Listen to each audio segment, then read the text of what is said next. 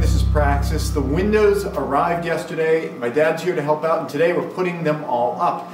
There are two open holes for small windows up top. We received some windows that are going to go in our greenhouse ultimately, though I think for the winter I'm just going to throw those in the root cellar just to get them out of our way, just keep them clean, dry, and not getting bumped by boards around here. And the last window goes in this spot. Now we want to keep this spot open so that we can get the concrete for the floor poured right through here. Now you could just open the window and have them put a chute right through the window. People have done that before. In fact, we did that in the last house, but why risk the window possibly getting broken? We want to have this be open and just be bored so they pour it through. If someone bumps something, it doesn't shatter glass. But that said, this thing here, we ran out of plastic, so there's a hole in the middle of this. So we wanted to kind of close this up because you can hear behind you, there's a dehumidifier going. We have heaters going now because now that we finally have the windows about to go in, we can heat the place and we can dehumidify the place. Those are both great things. But what's the point if you got a big open hole in the wall? So I was thinking, I gotta get some more plastic on here. And of course, my dad always has the simplest idea, that makes it sound awful, has an elegantly simple idea for a problem, and he was saying, well, it's a window hole, why don't you just put the window up there? Now we don't want to do it on the outside because we got leakage around it and everything, but he said, let's just do it on the inside. We've got a perfect nailing surface to put it up right there. We're going to temporarily tack the window here, which will prevent our heat loss, and it's right over here. We're going to carry it over. Which is the outside face? Oh, yeah, the outside face actually is going to face inside.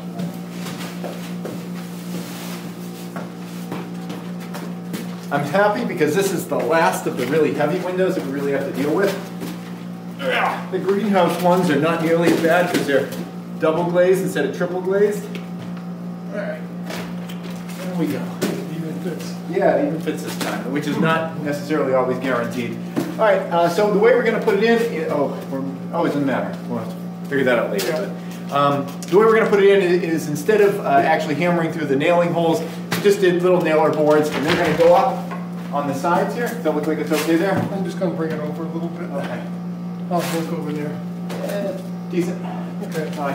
And this is just going to hold it in place temporarily. Actually, I'll put this on the high side because you get the best resistance that way. We'll throw some down below too. Yeah.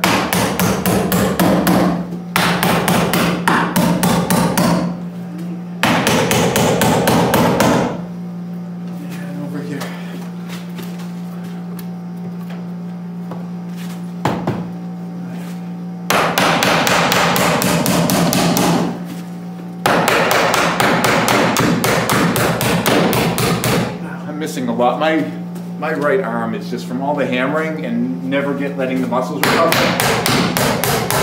It's not feeling great. Alright, that's good. Alright. Before I end this video, I just wanted to clarify. My dad was mentioning that it sounds like I hate winters in New England from things that I've been saying on the channel, and that's not true. I hate winters in New England when you're living in a living situation that depends on the power never going out and nothing ever going wrong, which, as people in the preparedness community, we know that that's not necessarily a safe bet to make. Living at Red House is really nerve-wracking because if the power goes out, we can't run the heat, and all of the heating tubes that run water through the walls, many of those run through cold air spaces, and they are really prone to freezing and cracking if anything ever goes wrong. I don't like that kind of living situation, but as far as living in New England, when you have a really nice place that will sustain your lifestyle, I think that's really awesome. You can go out, you can enjoy the cold, which kills all the ticks over the winter when you have a nice cold winter, and then you can come into a place that's nice and cozy and reliable, dependable, and any other kind of adjectives you can throw in along those lines. And I'm definitely positive about that, just negative about living on the edge all the time, which I've been doing for the past 18 months. That's it. Thanks for watching.